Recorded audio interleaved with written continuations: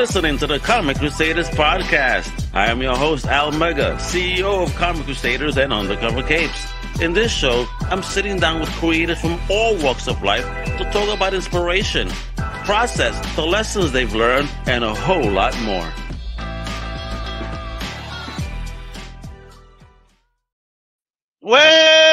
What up, man? This is your boy, Al Mega. Welcome to a brand new Comic Crusaders podcast. And today, I have another awesome, dynamic duo. What? They smashing it in the comic book business. These ladies are just giants right now. Let me introduce first up, superstar writer of novels and comics, such as Captain Marvel, X-Men, Gem of the Holograms, and now this dope series coming out from Image called Black CLOAK, the one, the only Kenny Thompson. How you doing? That is a hell of an intro. I'm like to bring you with me everywhere. Yeah, let's go.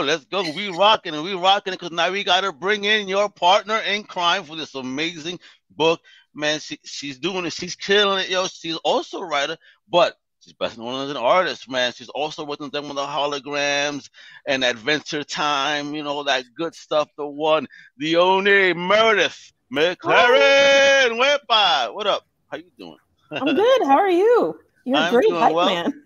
I'm excited here. I got some awesome ladies that are killing it, worked on amazing books, and I've had the honor and pleasure, you know, salute to Image Comics, all right, for letting me read the first 3 issues of this awesome new series, and I'm digging it. As I was telling Kelly, there's so many things going on. We're gonna dig into a little bit as to why people got to get this book. But before we do that, this is Comic Crusaders podcast. Now I need to hear a little bit of an origin story. So since Kelly was first up in the room, a little bit about yourself. Where you from, OG, Kelly, and what was your first taste of fandom? So I'm originally from California. Northern California, sort of, although I've spent more time in my life in Southern California. I live in Portland, Oregon now. I got into comics. I mean, I think Archie comics were really my first comics that like I would get from the grocery store begging my mom for new Archie comics, and she's like, don't you already have that one? I'm like, absolutely not. So I was crazed. I was crazed from the jump, but I didn't really discover the full world of comics, like in comic stores and monthly polls and the whole fandom as a thing until I was a teenager. And that primarily came through, you know, X-Men, the animated series. I got hip to it because of that. And then it just sort of blew those doors open. And it was like the second I sort of discovered that again, or rediscovered it as a teen, I was like, I knew that was for me. The second coming of comics. Yeah. Literally, yeah. Right? Awesome. All right, Ms. McClaren, the floor is yours. What about you? Where you OG from and your first taste? I'm originally from all over the West Coast. Started all in Alaska. Over. Yeah. Started in Alaska, went to California, Hawaii, but I've spent most of my time in Arizona. And I got into comics with Sailor Moon. Nice. Oh, Sailor Moon. Yeah. Okay. Yeah. Okay. Yeah. Cool. I'm like, oh, this thing that I can read every month, and it's beautiful. Where did you discover that? Was it like a shop, or you know, what was that experience? It was a birthday gift from somebody. Cool. Wow, what an incredible gift. That's the coolest person that your family knew. I mean, that person like literally changed the course of your destiny. Are they aware of that? Because that's awesome. I should probably tell them it's something. By the way, maybe not, because you know, it's also hard to be a comic artist. So you're like, hey, listen, the glory and the pain is all your fault. Yes, it lies solely with you. Oh, I'm digging it. All right, so you continue, Meredith. I want to ask you then, in that geekdom as you were growing up, did you have a tribe? Were you a lone wolf? I had a little group of friends, and we were all, you know, little anime nerds together, anime and manga nerds. Excellent. What about you, Kelly? Did you have a tribe growing up, or you were a dolo? No, I was lone wolf. I when I rediscovered comics, I guess I wasn't a lone wolf in the sense I had my brother. He was really into it, so we were able to share that together. But I didn't have any friends that were into comics, and I was growing up in Utah at that time, which was really conservative, and I was really sort of bristling against it. I didn't like it. But I was lucky, in addition to having my brother Scott, who was really into it, I had a really good comic shop. You know, if I had that was actually run by a woman. Cool. It was Night Flight Comics when I was there. They're not where they're still open, I believe, but they're not where they were when I was a kid.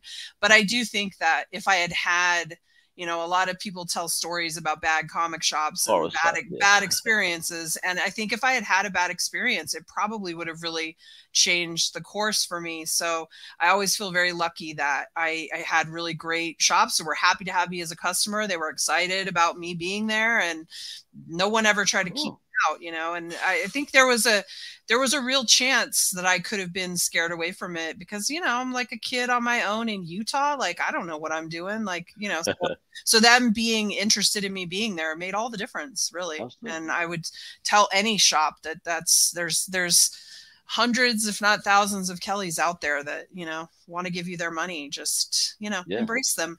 Just be nice. Be nice. Yeah.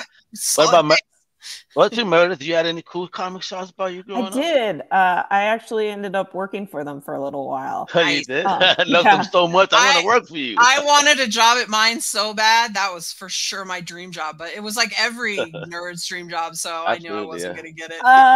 The shine dims a little bit from the other side of the counter. I bet.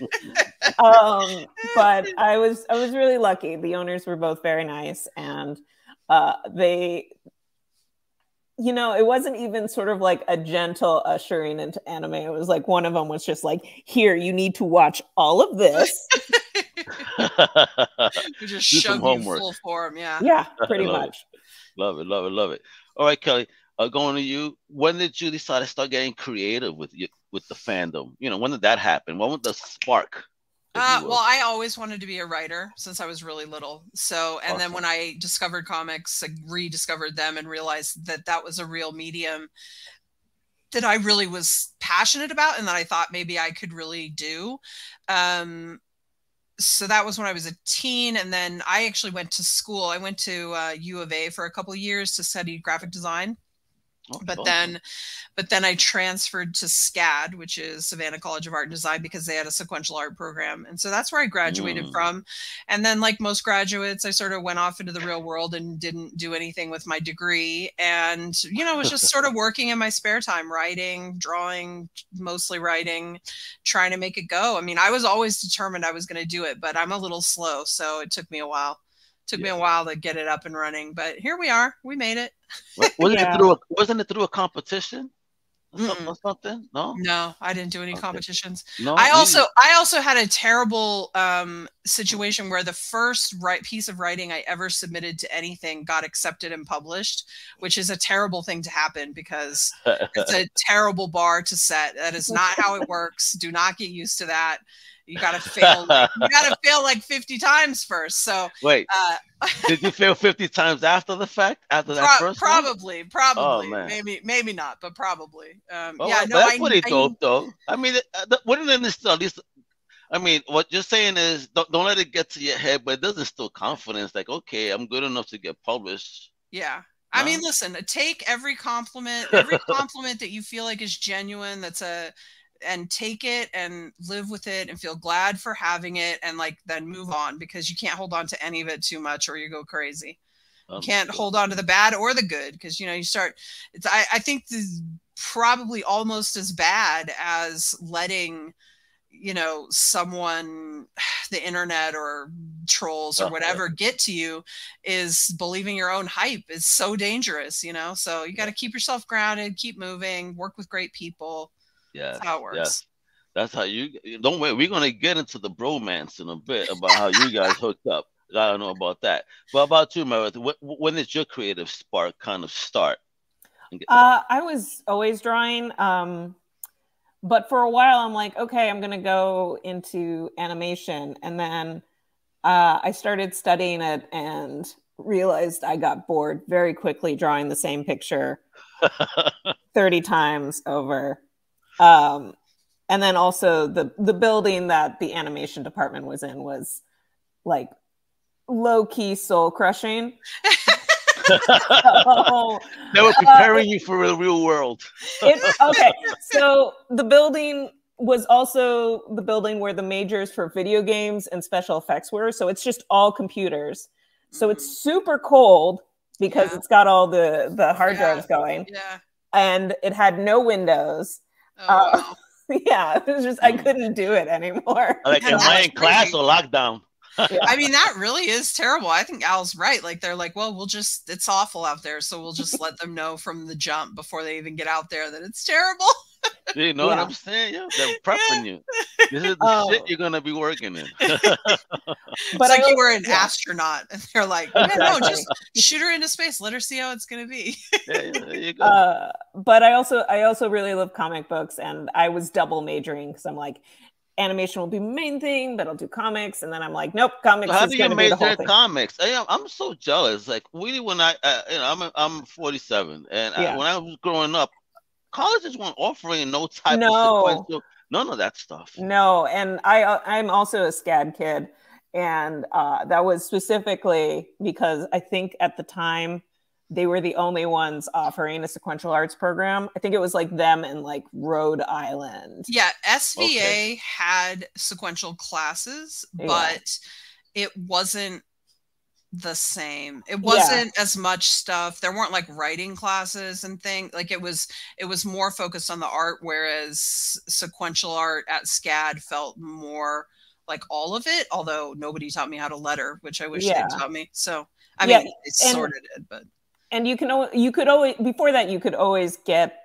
a degree that would launch you into comics. It's just you had to be more creative about it. It had to be like graphic design or illustration or something like that. Yeah. Okay, there we go. All right, so what was your first like real professional one, Meredith, that you landed, and how did that feel when you like did something the first time that they said yes? My first one was Hopeless Savages, Volume 4, written by the lovely Jen Van Meter. Yes, which was a book I had read growing up, and so I'm like, this is awesome. I know what this is. It's like this has prestige attached to it already. And so I was really get it spoiled on the first try. You see, folks. Yeah. I think I had applied to a bunch of other places before that, but also with Oni, I had pretty much physically planted myself in front of their offices, which is not something I would advise you to do. So I didn't really give them a lot of choice in whether or not they could hire me. I'm not leaving until you give me a darn job. I'm hearing this for the first time, but I'm very glad you forced them because it was the right thing. Yeah.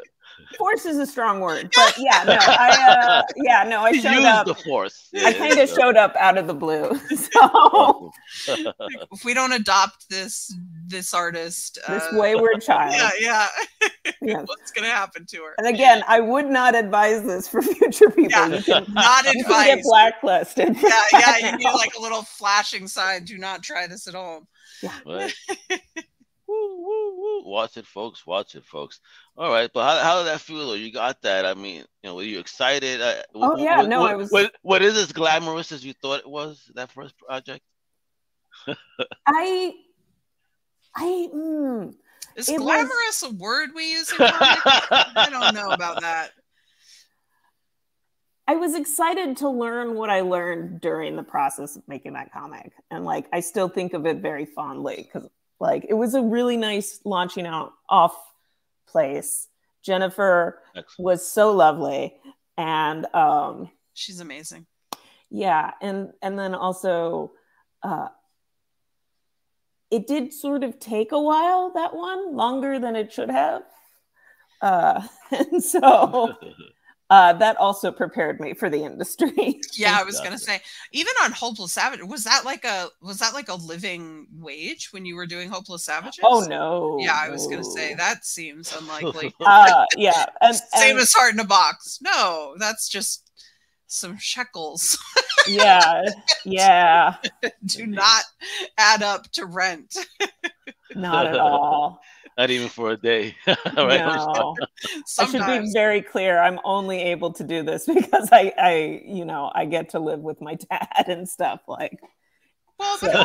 hopefully that's changing, right? I mean, I Yeah. know you've got, I mean, I don't want to step on Al here, but you've got some really cool stuff. Absolutely. And I'm not even talking about Black Cloak. I'm just talking about other stuff you've got lined up. Surely this is opening up a little bit for you. It right? is. It is definitely opening up, and it's nice because I want to say from 2018, I think it was hard. It was after Heart in a Box or Gem or something where I had sort of a dry spell, and I'm like, okay, this is weird. Yeah. Yeah. It's scary. It is. It's very scary. And then all of a sudden, all these projects opened up, and I was like, it's really a persistence industry. It really, you really do. You have to like really stay with it. And there's, you know, I think it's probably true for all freelancers, but comics feels particularly dangerous, I think, because you really have to, if you're a writer, you have to patch together a couple books in order to make a living wage. And if you're an artist, you can maybe live on one, but it's got to be a continuous stream or you're in trouble. So, you know, I was just talking to another writer who I consider much more famous than I am. And, you know, they were like, you know, well, I hope I don't have to drive Uber. And I was like, oh my God. I was like, the fact that they're saying this, he's saying this is like terrifying to me because I think of that person as being much more stable. But, you know, it's a tough industry. I really, I wrote a thing about how to make comics and we called it Don't Make Comics. And I just think because if you're not fully in it for love of comics, if you're trying to use it as a shortcut or anything, it's just, you have to love it. It's not worth it otherwise, to be honest. You're not going to get rich off of this. You know what I mean? It's going to take a lot of work. And you know, those IPs that blow up, they're very lucky. You know, They're rare. They're rare and they're lucky. And for most of us, it's just you know, it's a day job and we're out here, you know, gutting it out, trying to make it work. But so I love it. As you make it work, let me ask you then there, because, you know, we're going to America. What was your first opportunity like then? That you first landed, and then did you have the same journey where, you know, work and then dry spells? Is that very typical for you guys? So I can't imagine. Well, my path is a little different. You know, I moved out to New York and I was working a day job and I tried to, I started blogging basically. And then some people noticed. And so Comics Should Be Good, Brian Cronin, he gave me a column over at CBR. And so I was writing sort of this op-ed and some people were taking notice because it was about women in comics, creators, characters, the whole thing, controversy, whatever. And, so I started meeting some people. I also launched a review podcast where I was getting to interview a lot of people, and that put me in contact with a lot more creators and a lot more editors. And, you know, I was sort of making friends, and all that time I was sort of working on my own projects in the background. And, you know, I was really the first thing I did a short for Womanthology that was just a 4-page short. And other than that, the first thing I did was Heart in a Box, which Meredith drew, which was published by Dark Horse. And we just took the regular path you take, where you put together a pitch, you submit it, someone says no, someone says yes, and then you start working on it. So that was my first project. So that first project is also the origins of the bromance? Are you telling me? Yes, it is. Wepa, there you go. Sophie Campbell matched us, matchmaker style. I had become friends with Sophie Campbell. I was a huge fan of her work, and she was blogging a lot back then, and we just became friends. And she knew I had this project, Heart in a Box, and I was looking for an artist, and she made some recommendations, and I saw Meredith's stuff, and I was like, oh, that's it. Like, if she's into it, that's the match. And the rest is it. So how long ago was that? So that was like probably 13 when we started talking, 2013. I think Heart in a Box came out in 2015. So you started talking in 2013. Is it 10-year anniversary? Yeah, it is. I know. I mean, I'd have to check the emails, but I think that's probably right? Because it took us a while. Oh, I don't know. Everything's a blur past like 2 years. Yeah, 2 years. Anything pre-pandemic doesn't exist now. Well, yeah, it's called the blur. That's what we should call that era, the blur. Yeah, and then I brought her in to do an arc on Gem a couple year later or something like that, and I loved doing that with her. Unfortunately, I mostly been doing Marvel stuff, and Meredith is a little outside their style parameters for most of their books. Like occasionally they do cool stuff that's a little more, you know. Come on. Yeah, I don't want to call out no artists, but you know, seeing her, like, come on, I know she was smashed in Marvel, especially when I saw in this book. Come on now, come on now. I mean, listen, I would have loved to seen a Meredith McClaren Captain Marvel run, but they don't. I don't know. They don't just let you do whatever I don't want to say the name. I don't know what you mean, yo, with the art style, because again, as the artists, you know, that they use, see, when they even gave that person their own stuff. I mean, come on, yo. I mean, they do take chances. And they do. They do. This is a beautiful. She is an amazing artist. Oh, I agree. I agree. Well, oh, well, you know what? I'm gonna goddamn start showing it off, because we gotta start talking about this book, yo. That's it. They made me angry. How dare Marvel? Wait a minute. Well, put it more on me than on Marvel, because it's not like I took Meredith's work in and went. I'm walking off Captain Marvel if you guys don't put Meredith on the book. I mean, I just, you know, they have a house style, and they do deviate sometimes from it, but it's not that often. Give Marvel, give her one shot. That's it, right now. All right, you're gonna see why. I mean, but all right, we're gonna start talking, kiddos. Talk to me. Look at that. We go into talk to me about what is Black Cloak. When do you guys start developing this story? As we're going to start getting into some of the pages. So this is an idea I've been working on off and on for probably about 10 years. It's changed a lot. It especially changed a lot once I got the Substack Pro deal, and I thought that this was probably my project was furthest along. The Substack Pro thing, basically it was grant money, but like we had to start right away. Like I think I called Meredith and I was like, I'm going to send you some notes, and then hopefully in 2 weeks you'll have a script and you need to start. And she was like, okay.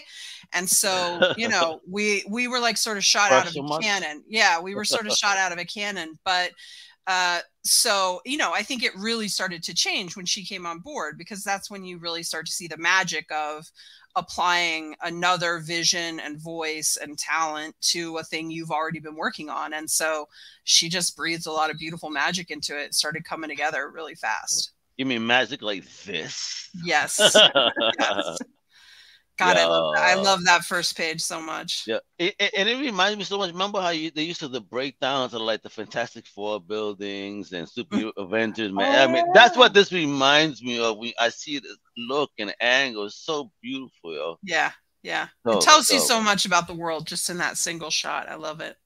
Oh yeah, especially what it's about too. Can you give us a little brief synopsis of this world y'all created here? Because as I peruse these wonderful, beautiful pages. Oh, you want me to summarize what it's about? Yeah. Give us a summary, because folks got to be going to the shops to pick this baby up. Okay. Right? It's coming out next week on the 11th of January, folks. Next week it's going to be in shops, so you got to pick this up, for real. So so Black Cloak it's a sci-fi fantasy hybrid with a detective procedural at the center of it. It's open sort of with a murder, but it's a whole new world. So there's a lot of world building. It's got a sort of sci-fi Blade Runner vibe to it, but it's also got some fantasy elements in that, you know, the creatures, you know, you've got humans, but you've also got elves. You've got a ton of new things we created, like Draconas and Death Shards and Shifters and all sorts of weird things. So, you know, we tried to like give you stuff that feels familiar, that's a good touchstone, but then we also tried to subvert things and twist them a little bit and make them new and make them our own. And the conceit is basically that you're following these two black cloaks, which is what they call basically homicide detectives in this world.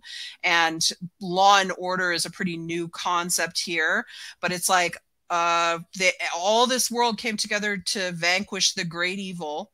And then afterwards, a lot of shit was destroyed. And this was one of the only cities left in this giant walled city. So like basically all the creatures of this world are sort of trying to live together in this city. And, you know, it's not going great. Like, you know, they're having trouble adjusting to, you know, well, that guy stole my chickens and I'm supposed to take him to court instead of do a blood vengeance spell. You know, like they're struggling with like this future that's being presented to them. So, but the murder that happens in the opening issue is like a big deal. And it's sort of pushing all the sort of class issues and race issues and sort of pushing it to a boiling point in this city. That's sort of how I describe it. Yeah, and it in a very nice way. But so, and then your face is fun. And let me tell you, folks, again, having the pleasure to read the 3, I still don't know who the F did this thing, because from one issue to the next, I'm like, yo, is this damn? No. She writes these characters that throw some shade and stank that you like, ew. You know, it has to be this motherfucker. Well, I'm really glad to hear you intrigued by the mystery of it all and the detective stuff, because we spend a lot of time talking with people about world building stuff, and we love that stuff. But you know, sometimes you're like, oh God, are we not pushing the mystery enough? So I'm glad to know. I'm glad to know you're curious about it and on the edge of your seat. That feels good. Absolutely. Because again, you know, there's so many. Again, each issue you throw, because the first issue, folks, you got to get. It's a banger. It's like a double size. 51 story pages. Yeah. Yo, on the first issue alone, so you get a wallop for your buck right there, yo. And then you're gonna be hooked like a fish. And when you start getting into this, let me tell you. Well, it's a roller coaster. You're like, wow, what the fuck's going on? Damn it. I can't figure this one out right now. Hold on. I love it. So was that, how much intent did you put that you know, to do that? Like, what are you a fan of that made you want to go towards this direction, ladies? Well, I think the simple answer is I'm a fan of sci-fi and detective procedurals a lot, and I really like fantasy stories, but they don't always hit for me. I'm talking more about prose here than comics, I think, but like I'm not a big fantasy reader, in prose it's a little too purple for me. It's a little too much. I don't care about the plant that you milk from the farthest reaches of space that creates the red crimson color of the drapes and the whatever. Like, I don't care. So that's not really for me, but like sci-fi is a little more lean for me. As far as a reader, the concepts tend to excite me more. But, you know, when I was looking at it, I'm like, why can't I mix these things together and just make them be whatever I want? We are God. So we just decide. And as long as it works, and as long as it hangs together correctly, then we can do whatever we want. But I do think that Meredith is absolutely key in that, because not only does she bring all her own ideas and influences and interests to it, which I think we're a really good fit, because I think we're on the same page a lot. And when we're not, it tends to benefit the story rather than hurt it. But I do think that Meredith, her art, like when you're combining 3 things that could be separate items, there's a real chance you'd see a lot of seams, you know, to the places where it doesn't fit very well. And I think Meredith is totally the key to nobody feeling those seams. Like, she knows how to draw a mermaid that looks like it belongs with a character that wears a gas mask and a puffy jacket. Like, she just knows how to tie all that together so it all feels like it's from the same world. And it's an important thing, and she nailed it. Yeah. Because it's a storyteller. I mean, look at these beautiful pages here. It says so much. Yeah, I think part of why we both enjoy this comic so much is it's just, we went, what are all the things we like, and how can we put them all in one story? Like, I'm always going, you know, oh, that's cool, I have to squeeze that into Black Cloak somehow. It's the mashed potatoes of comics right here. Yeah. Only the good stuff. I'm working on getting her the rest of a script right now, and she sent me this design for something just the other day, and she was like, hey, this was in my head. Is there maybe a thing that this could be in? I was like, yes. And like, I immediately wrote it into the script, or like, I'll send her like little, you know, like a cute, I sent her those little owlet things. Like, I was like, can these be in the book? Like, why? These seem fantasy. What are they? And she was like, yes, I love those. And like, you know, so then we drew our version of them in there. And really that's what they are. I was trying to remember that. You see, folks, you see this energy, folks. This is why you gotta get this book, because this is passionate love poured into this project, and I really could tell, because I was reading the book and I had to read all three. Not because I was lucky enough, folks. Don't be jealous now. You know, to read it, I couldn't put them down. Like, next. Oh man, this is dope, man. I'm mad. I gotta wait several months now for number 4. Damn it. All right. So, you know, I mean, again, look at these wonderful pages. I mean, you do everything, Meredith, the coloring, drawing, everything. I mean, what's it? Oh, is this a team? What's popping here? Because these colors pop, man.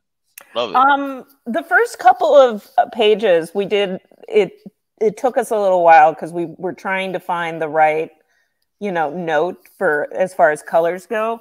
But once we got a feel for what the other was trying to push, like, it's become a lot easier as time goes on. Okay. Yeah, Meredith is really smart. She'll sometimes send me, like, if you've got like a 5-page scene at a new location, she'll sometimes like send me a thing, and she's like, I'm leaning this way for this scene, and you know, she's almost always right. But she's just very smart, because I'm like, yes, run with it. And then she like digs all the way in, as opposed to, she's like, I made this whole scene green. And I'm like, oh, that doesn't work. You know? So we've gotten pretty good at reading each other that way. Meredith does everything on those gorgeous pages except for the lettering, which is Becca Carey. Oh, wow. Who's doing Becca. Woo! Yeah. She's really doing great job. She's really doing an awesome job. I think letterers, especially on creator-owned books, no offense to all the amazing letterers I work with on my work for hire stuff, but you know, on a creator-owned, you're building a world from start. And so I've never really got to have those conversations with a letterer before, talking about what it should look like and everything. I think Becca did an incredible job, especially with a tough book, because again, you're talking about blending these somewhat disparate genres, and again, Becca is key to helping that feel seamless and intentional, as opposed to haphazard and inconsistent, you know, which is the first sign to me that a book has a problem, is if things aren't consistent from page to page, because then it just feels like chaos. You don't feel like you're being taken care of. You don't feel like the choices you're reading are definitely choices. It feels more like accidents, you know? And that's not a comforting way as a reader to trust, I think. So that's the number one thing I look for as a reader and as a creator, is consistency. And I have to say, I think Black Cloak is incredibly professional looking. It's a beautiful book. It absolutely is. I mean, and there's the compliments to Lotta over there. Look at that second panel with the crack punch. Yeah. I mean, the placement, you know, I spoke to Janice Chang, salute, you know, legend. And she, you know, always talking about, you know, the placement, lettering placement, you know, don't disturb the art. Yeah. And, you know, and yo, they're doing it right here, killing it. Doesn't disturb the art, beautifully placed, you know where it's coming from. So again, attention to detail, folks. I mean, look at this. Oh, and I love when you do these multi-panels and your splash pages are like effing insane. And every time I saw a splash page, I was like, oof, you have to stop and really like soak it in. It really is eye candy. It really is eye candy. Yeah, that's huge. My eyes have massive cavities right now for the art. This is a great page, because this is us really developing the magic for the first time, like what that's going to look like in that world, how we were doing that on the gun. And we started with sort of not using it, and we were like, we think we need something, like we need a effect that feels like that can be a touchstone for people, especially because magic and technology are a big part of what this book is talking about, while not talking about it, right? This push and pull of a society that has got a lot of problems, and it's sort of gone all in on magic, which is maybe not the best way to go. So this was the development of that. man, when she landed here, man, I thought it really sang, and we really had it. So I was happy. Wonderful. It's beautiful. I mean, oh, look at those covers. Whatever. Book one, kiddo. I need to call my LCS like ASAP and make sure this is on my pull list, because you ladies are gonna be going, be touring on cons. I mean, I know it's early, but are you guys planning on cons and stuff? I'm going to be at Emerald and Chicago and Phoenix. Okay. That's the only ones I know for sure right now. You gotta hit New York, kiddo. You gotta hit Rhode Island. I've done the New York one. I'm just MegaCon. waiting. Yeah. Which one? MegaCon? MegaCon, yeah. And I'm after my name. No, it's in Orlando. Okay. Yeah. Every time I say MegaCon, they're like, "Are you saying you have a con?" I'm like, no, it's another company. Yeah.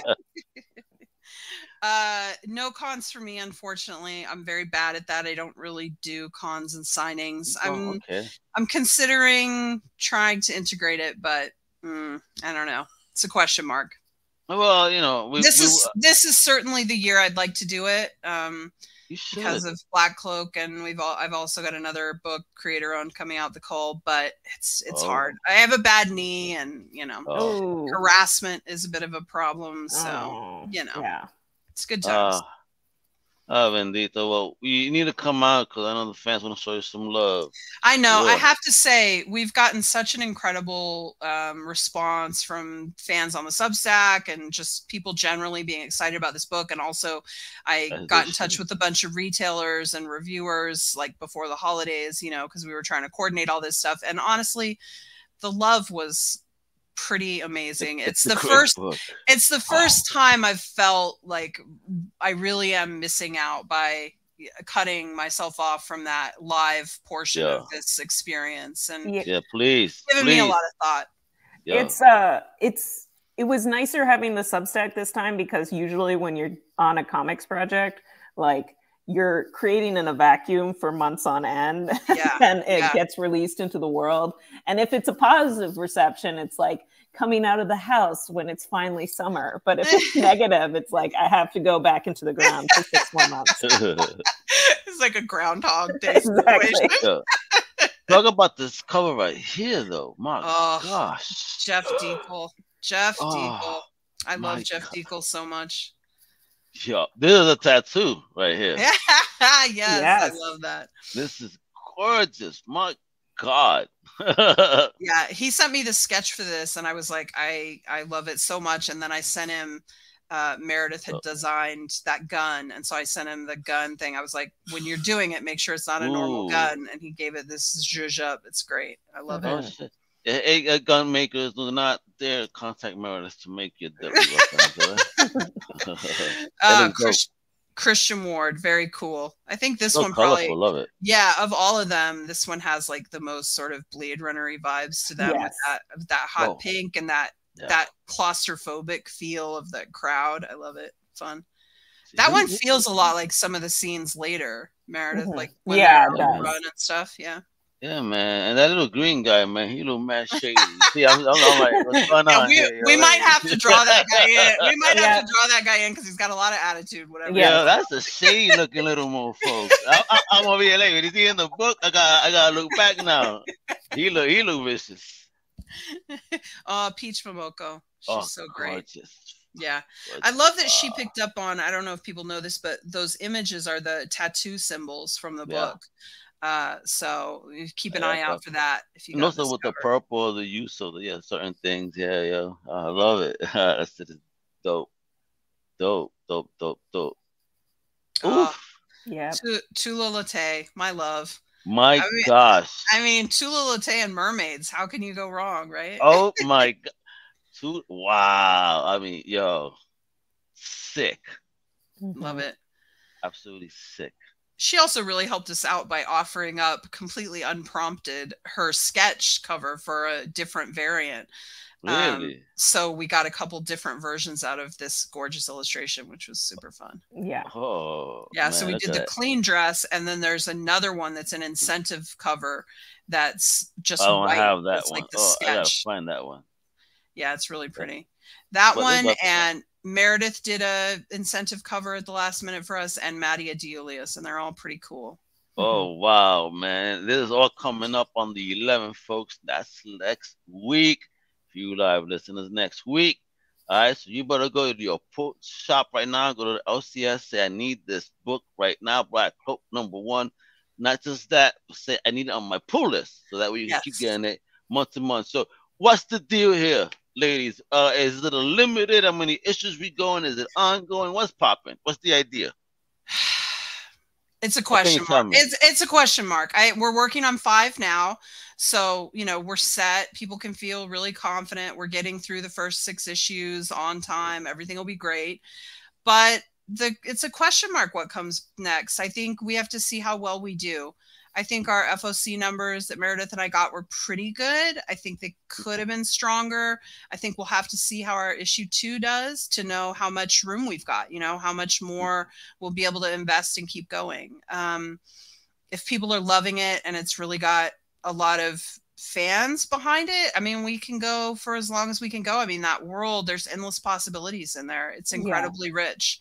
But I think we have to sort of watch for the fans and see how much they respond to it, you know? Yes. You will at least know the murderer by the end. No. Really? Okay, thank you. Yeah. I'm sorry. No. We're totally, this arc, it wraps itself up, and it should be a very satisfying sort of explosive ending. It does tease sort of what's next, and I think the what's next is, do we get to explore that and how much? And I hope we will, because you know, it's been. I hope so too. I'm curious. Now you're killing me. 5. I'm gonna be waiting months. Yes. It's a nice little playground we built. Maybe I can slip you some digital copies early. Oh my God! Yeah, feed my vice, please. I need some Black Coke right now, son. Please.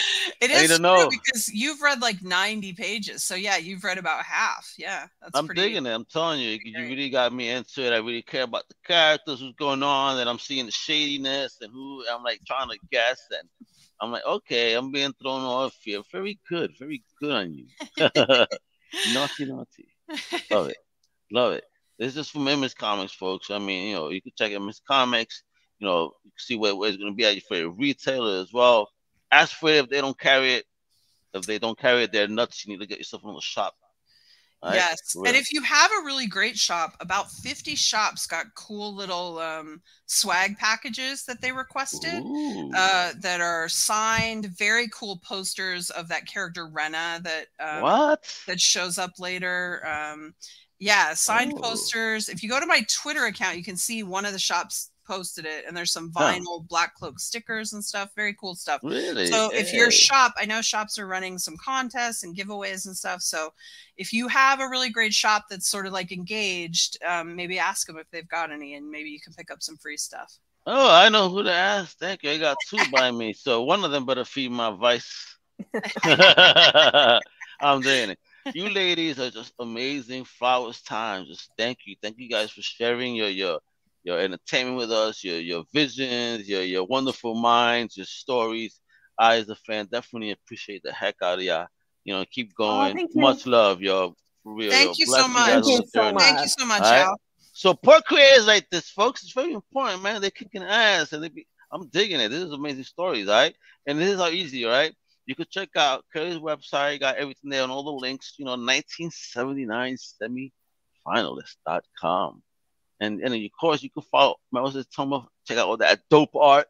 It's dopeness. Meredith McClaren.tumblr.com. The links are below, so you can click away, all right? Like George Jetson, you know, get those fingers swollen as you click in and observe and look all the wonderful stuff they put together. And of course, support the wonderful label that's putting out this wonderful book, you know, Image Comics. Check out everything they got, not just, you know, what these ladies are producing, but all the amazing books that they got. All right, because that's what it is. Shout out to Kat for helping to put this together. Much love. I appreciate you. And again, so you already said Joe Cons, Kelly ain't doing none. All right, she's depriving us of her presence for now. She's cultivating an air of mystique that I can appreciate. She's the new Wolverine from back in the day, right? The mystery of Kelly Thompson. I do have to say, I was at dinner with a comics friend, and he was begging me because a bunch of Image people were around. This was before the pandemic, and like he's like, you should. He's like, all these people were like, can I come to dinner and meet Kelly? And he's like, no. And then I was like, the problem is I've built up this mystery now that like. There's no way to go anything but down. I was like, meeting me at this point for anyone has been overhyped. It's a complete disappointment. And he looked at me and he goes, unfortunately, I think you're right. I was like, I know I'm right. Damn. Oh, wow. Damn. No, you got to commit at this point. No. I mean, I think I'd have to look like Bruce Wayne at this point for it the hype to be worth it. If I, you know what? That'd be funny that she wears a hood at all conventions. When she picks up her head, she's still wearing a mask because like you're never gonna see the real. That should be your spiel. Go ahead with a mask at every convention. Yeah, you can pull the whole dead mouse thing. No one ever has to know. Ooh, yes. Can I? I mean, I would say I'd wear like a Daft Punk, like a motorcycle helmet, but can you imagine how odd that must be? Do it. At a convention, there are much less odd things. I want to see this, yo. The great mystery. Paparazzi would go nuts. Who is Kelly Thompson? We gotta do this, all right? Hey, Meredith knows the secret, but you know, then everybody's gonna try to go at Meredith and get those. Yo, we'll give you $100,000 if you reveal her appearance. I mean, wait a minute. If someone wants to give me $100,000, yes, I will show up. When, motherfuckers, when? I hear you, lady. I love it. See, this is why I love this energy. This is great energy, folks. You know, you're gonna get this same wonderful energy as you read these wonderful books by them, all right? And so with that, I don't want to take much more of their time because you ladies been amazing. Check out all their amazing works. You know what it is. Check out my extended family. Dropping shows all week. No Price Podcast, Old Timers comic book show. Even today, an amazing podcast outside the panels. Another amazing female creator doing her thing, rocking in the indie world. You know what I mean? Because we're celebrating everybody, baby. That's what it is. Yo, comics is for everyone. Make sure you support your LCSs, your creators, everybody, your favorite books. All right? Because if you don't support them, we won't see them no more. So show the love. Spend that money, baby. Thank you for tuning in to the Comic Crusaders podcast with Almega. Wepa! Thank you for listening to the Comic Crusaders podcast. If you like the content, please subscribe and turn on notifications. Also, please visit comiccrusaders.shop and our extended podcast family over at undercovercapes.com. And also, make sure to download the Comic Crusaders app on the Google Play Store today.